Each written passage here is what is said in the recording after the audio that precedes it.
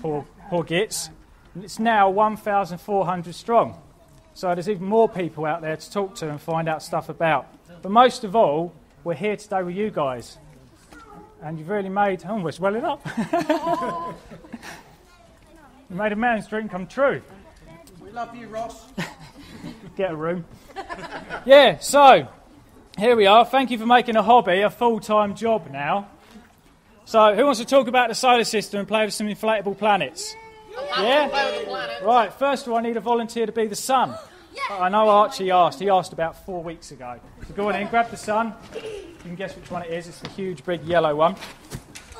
Right, so as you can see today, or you could if it wasn't cloudy, if it's dark, it doesn't have to be to see stars. We have a massive star right there. And it's almost the same as all the others apart from its age. It's really just a giant molecular reactor sitting there pumping out heat for us, keeping us alive. It's actually 98% the mass of the whole solar system. So only 2% is the rest of the planet. So that's how ginormous it is and big. With a solar filter, which I've got on my scope over the back there, you can see black sunspots. And if you can see them, they're actually about the size of Earth. So when you see one, you'll be able to think, that's the size of Earth, and that's just a spot on the sun. You also get flares. You need a special scope to see that. It's called a hydrogen alpha, and it costs about £1,000, which is why I haven't got one. But with that, you can see the flares coming all around the outside of it. So it's really great to see. So who knows what the first planet is? Mercury. Come on in. Come and grab Mercury. That's your one. Stand in line. Try not to fall over. Right, Mercury's the closest planet.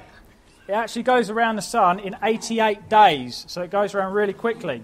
It does have a kind of funny orbit. If this is the sun, it kind of goes away and then comes back close and then away and kind of goes around like that, almost like a spirograph. So that's how it moves. So it's slightly odd. They did used to believe that a planet, it's one for you, Dan, called Vulcan, he's a Star Trek fan, used to be, they thought a planet called Vulcan was in between the Sun and Mercury, which is what gave it its erratic orbit. But we've since found that there's nothing there, unfortunately for Spock. So it's really hard to see because it's so close. So to see it, you have to really wait until the sun sets or the sun rises. So it's just before or after. And you have to wait until it's at its furthest. So borrow that for a sec. So as it's going around the sun, when it gets to its furthest western, that's when you can see it, because the sun will set and you can see it through the scope. And then also it's eastern as well, so that's why it's before or after. Okay? It's really a small rocky cratered sort of looking moon. It's one of the heaviest cratered planets there, and it had a transit this year. I've got some pictures on the screen that I can show you, but when you see it go across there with the filters that we've got over there, you literally just see a tiny black dot. And it's smaller than some of the sunspots, so that's how small Mercury actually is. It did have a large impact. Something flew down, smashed the top of it, and the impact of it actually shot all the way through and raised the other side. So something hard hit that, and we've seen that through the spaceships that have gone there. Right, you'd think it would be the hottest planet being closest to the sun, but it's not. That goes to our next planet. What is it? Venus! Yeah, come on in, you're Venus. Well done, Yeah, you're the hottest planet. Sun next to Mercury. Next to Mercury. Right, Venus is funny. It actually spins the opposite way to all the other planets. So if they all go clockwise, it's going anti-clockwise. And they reckon it too had an impact in its early life to make it spin the other way. The reason it's so hot is because of most of its atmosphere is CO2. And it's really thick. So the sun gets in, but can't get back out. So it's like a greenhouse. So this makes it hotter and hotter and hotter. It's actually 464 degrees Celsius, or gas mark 16. Which I don't think your ovens go up to, do they?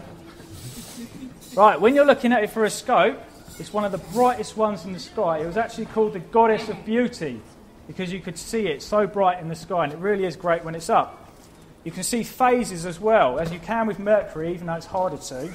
It's like the moon. Because it's inside Earth's orbit, you can see its phases through the telescope, so it gives you something to look at. Right, what's the next planet?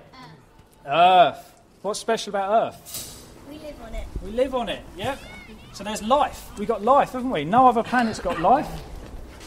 I was hoping you'd get that one. So we've got life, but with life you need liquid water. So it's also one of the only planets with liquid water on its surface. What else have we got that goes around Earth?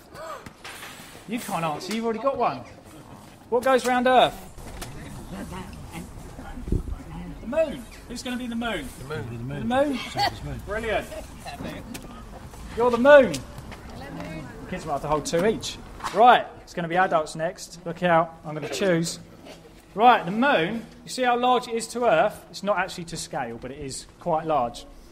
The reason it's that big, it's one of the biggest ones compared to the size of planet in our solar system. Do you want to go around? You can go around. Keep running around until I finish talking. We're out. Hermione, you want to spin the wrong way. So the moon was actually created when a Mars-sized body, so another planet, crashed into Earth.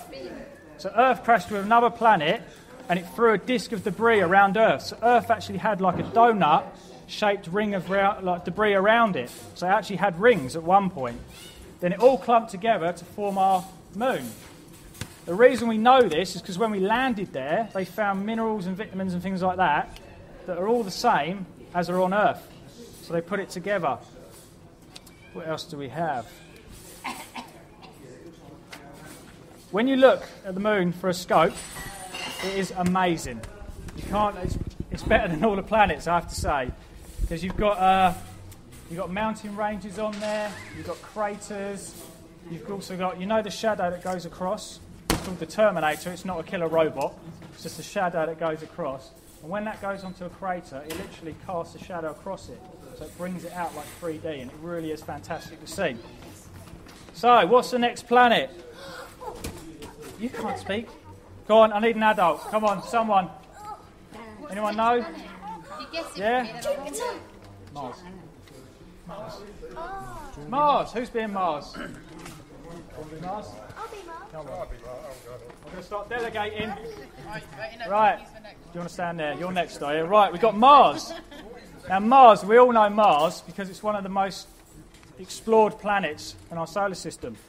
It actually has a humongous canyon down the middle of it, which is it's about half the planet is there. You can't actually see it for a scope. Well, I can't because mine's too small. But it also has the largest volcano called Mons Olympus. And you can actually see that from space. It almost comes out of the planet because it's that big. Volcano. It's the most explored. We've got spaceships, we've got robots on there, rovers all going around testing for water because they think there might have been life or water on Mars at some point. And they have now actually found water. With a scope, at the moment, you're quite close to Mars in our orbit, so you can actually see its poles, you can see the ice poles, you can also see the dark and light plains and rocky areas. But sometimes you get a dust storm that will cover half the planet, as you've probably seen in The Martian or something like that, so you won't actually be able to see much of the detail on it. Now, there's something between Mars and the next planet, and it's an asteroid belt. The asteroid belt was actually meant to be a rocky planet, but it never actually clumped together. So we would have had another planet there, but not enough gravity clumped it together. So we've now got a field of lots of small, sort of rocky bodies. I think they found about 200,000 there, but they predict 1 billion. Now the great thing about it is if you find one with your telescope, you get to name it. So out of 200,000, there's 1 billion out there. So you guys need to go out there and find them. Then you can name them, call them Archie. Have you named any? Me? No, I've not found any asteroids yet.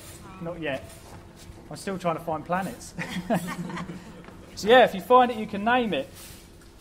So get hunting. Now, unfortunately, have you seen Star Wars? Yeah. Yeah, it's not like Star Wars.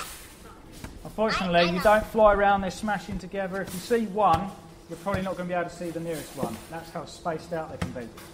So, sorry to blow your dreams there. So what's the next planet? It's a big one. Jupiter. Who's that? Do you want it? Go on. I'll go up for him. I won't throw it. You'll be in there. So I'll put that down. All right. I'm going to need 4 more. Right, Jupiter, as you can see, You should be in here. is the biggest planet. You got it right where you can see the spot. You'll notice one big feature is its red spot. Oh, yeah. Yeah, this red spot used to be the size of 3 Earths. it's now reducing. It's only down to one Earth now. So you've got to get out and see it before it disappears, because it's actually a storm that's disappearing now. It spins so fast for how big it is. Sorry, is that giving feedback? It takes 10 hours to do a full orbit. But it spins so fast that it actually bulges, so it squishes down, and the equator's pushed out. So it's got a slight squish to it, so it's not actually circular.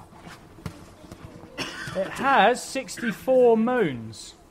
So there are 64 bodies all flying around there, but most of them are actually trapped asteroids that have been pulled in by its immense gravity, and they actually call it the saviour of Earth, because they reckon a lot of them might have hit us and we may never have been. But Jupiter caught them all and has pretty much saved us. So we've got like a guardian angel looking over us, made of gas. So it's more like a sun, they say. They reckon that it was actually a failed sun. It could have been a sun if it had got enough mass to ignite, but it never did. So you're looking at almost like a baby sun that could have been. For a scope, fantastic. You can pretty much see what you're looking at here. You can see the red spot. You can see the gas bands going along. You can also see its 4 main moons, which are a real feature. They're like diagonal, and you can see them moving around nightly, actually going around. And sometimes they transit, and you can see a shadow on the planet. So what's the next planet? What's after Jupiter, my name? Saturn. Come on, someone's got to hold Saturn. Daddy. Oh, you got Saturn. Awesome. Right, Saturn. Saturn is always a crowd pleaser. Hold it up really high. Sorry, I'm putting my back to you. That's it. Put it on your head. When you see Saturn, for some reason, everyone always says wow. I don't know why, just wow comes out. I think it's because of all its rings. The thing is with the rings, they look spectacular when you look at them, but really, they're just dirty water ice crystals. So it's just dirty water that's been frozen, all floating around. It spins around pretty much the same as Jupiter, about 10, 11 hours. But it's less dense. It's a lot less dense. In fact, it's less dense than Earth. It's only about 95% the mass of Earth. And they say that if you can find a bath big enough, it will actually float in the water. So it's actually that buoyant as a planet. Right now, it's kind of tipped towards us. So you can see the rings quite well if you look through. And tonight, you'll see that Saturn will come up just over there. Then Mars. And then Jupiter's just going back down over that way. So if it's clear, we can see those 3 planets tonight. There's a slight gap in between the rings, and it's called the Cassini division. And that's pretty much, it was named after the spaceship that went there and took loads of fantastic pictures that we can see now. It also has a large number of moons at 62. So it hasn't quite beat Jupiter, but we're getting there. Right, on to the planet that always causes a chuckle. Anyone want to go for it? Go on, say it. Yeah, we like to say Uranus as astronomers now, because every time we say the other one, we don't laugh. You going too, are you? I got glowing planets on my ceiling, Yeah. and they have names. Right, I'll hold this because no one else has got the bottle. Right, Uranus or Uranus. Don't laugh. Yeah, pass on. It's a funny planet as well. You remember Venus goes the other way? Uranus actually rolls. So it's like a football. It rolls around the solar system. Round and round. They reckon it had a collision as well. Apparently, as all the planets were being born, there was lots of collisions and things going on. It was the first planet discovered through a telescope. All the rest can be seen with the naked eye. But from there onwards, you can't really see it at all. So it's the first one discovered by a telescope. It has a 21-year summer and a 21-year winter. Now, unfortunately, it's not much of a summer because it is minus 200 degrees Celsius. So it's a bit like ours, really. For a scope, you will just see kind of a pale blue dot. So it's not very exciting. Next planet? Neptune. Oh, it's squished. Come on. Come on. Let's do Neptune. Go on, mate, here's your one. He's going to be talking about Neptune later for you. Right, Neptune is the last planet, apparently. So it's got 165 years to go around. So actually, when it was discovered, I think it was like 1854 or something like that, it's only done one orbit in the time that it's been discovered. So we still don't really know that much about it. We do know that it is the windiest planet of all of them. The winds are at 1,340 miles an hour. So good luck hanging on to that. It also has a dark blue dot, which not many people know about,